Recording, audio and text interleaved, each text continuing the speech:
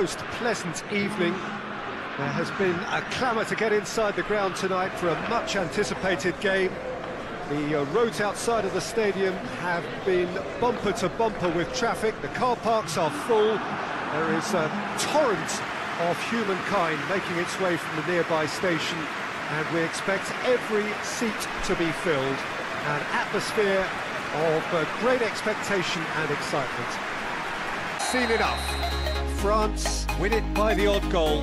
Almost nothing in it. Perhaps a draw would have felt fairer. But that's the game, and they have won it at the margin. Well, after all of that, Jim, what are you thinking? Well, if ever there was a good tone setter for a football match, that was it. First minutes, first shot, first goal, and it set them up.